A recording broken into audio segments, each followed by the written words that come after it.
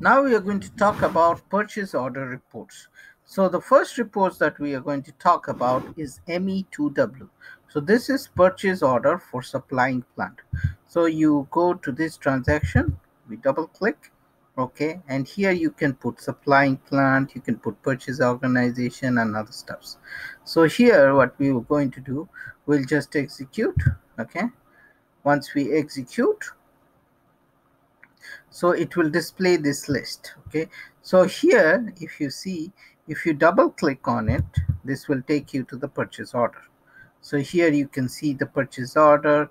So this is the purchase order and it's based on the plant, supplying plants, okay. So here if you want to add new fields, there would be some fields here, nothing is hidden, it's all there. So here if you scroll to the right, there are lots of other fields that you can bring.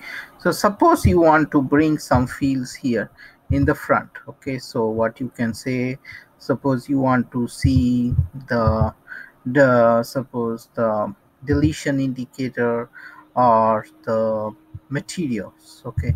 So suppose you want to see the material before this purchase organization, and you click on this. Now you can see, if you scroll to the here you have all the materials, okay. So now if you notice, now if I double click on this PO, you can see this is the PO, this is the vendor, and if I go here, these are the different tabs. Here you have the payment terms, and here you have different conditions, okay. This is the pricing condition on the header side, okay. Then you have the text, header text, you can mention header text. Here you have different address, delivery address for which the purchase order, where it will be delivered and other stuffs. Then you have the communication key, where you can mention the communication. This is important partner. Here this is the ordering address, as this is the paying address, okay. So these are all important stuff. Then you have the org data, which contains the purchase organization, the purchasing group, and the company code, okay. And then you have the status field, which tells you how many ordered, how many delivered, and all those things.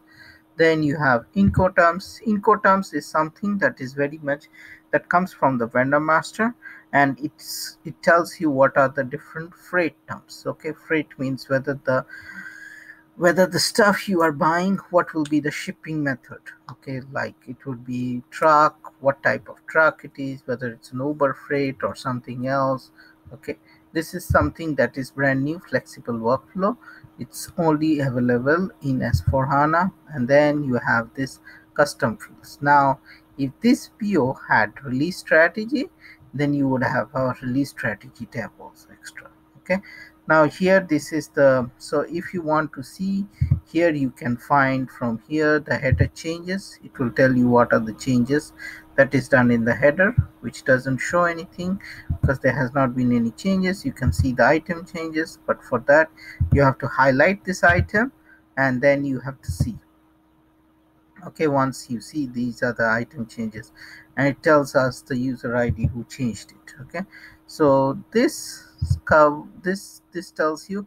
Now here if you see here, if you double click on suppose the material, it takes you to mm03, which is very nice, it takes you to the purchase organization plant 1010, and this is the material number, okay. So it's pretty useful. And then suppose if you want to double click on what else, it takes you, doesn't takes you here. This is the release documentation. Here you can see the further things. This is the invoice, and this is the goods receipt. From here you can see a lot of stuff, which is very very nice. And here if you double click, it will take you to the BP transaction. It basically calls MK03, but it gets redirected to BP with that. So this is pretty useful. And then let's scroll to the right, what more fields are available, okay. So here you can see what plant it is for. So this is the plant will not double click anything. Let's see if there is any other double click functionality that is there.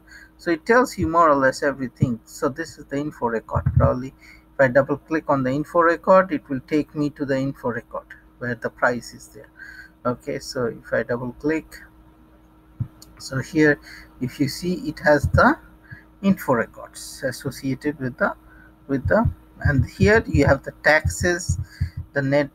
So here is tax jurisdiction, very much important for every countries, because if you don't pay in taxes you get in trouble. So the other fields are not populated. So this transaction, like suppose if you have a vendor that is not created, so if you see this vendor has not been created for this purchase organization, then it gives an error message.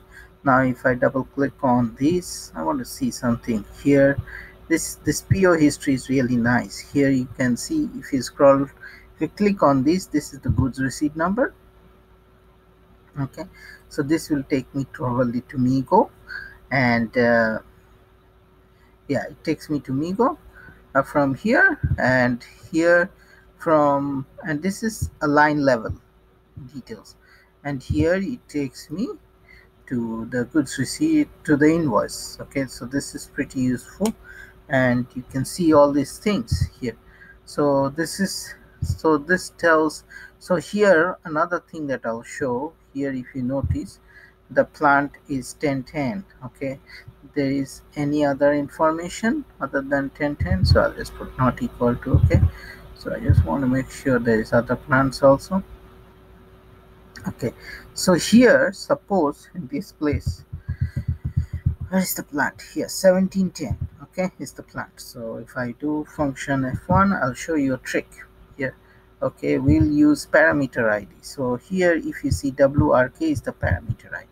So here what will happen is, I'll show you something. Suppose you have a you want to run this report only for certain plants. Okay, only for one plant. Okay, so here you see 1010, but you want to run for only 1710. Okay, so what you can do is you go to this transaction su3 and you populate the parameter id wrk and you put 1710. Okay, and now I'll save it, and here now I'll execute.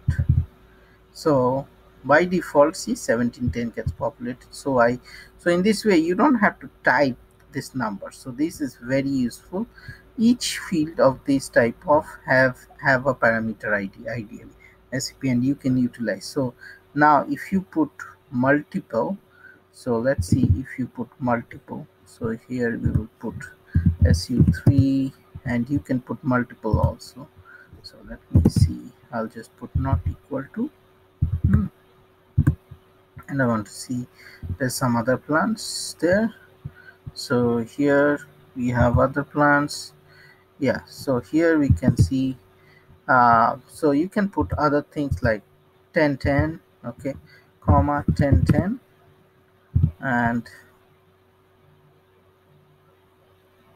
so if I put 7 and I put like this, and now suppose I go hit the back button and here, so it will pick up the first one. So this is pretty useful. Okay, so that covers on this purchase order by supplier plant.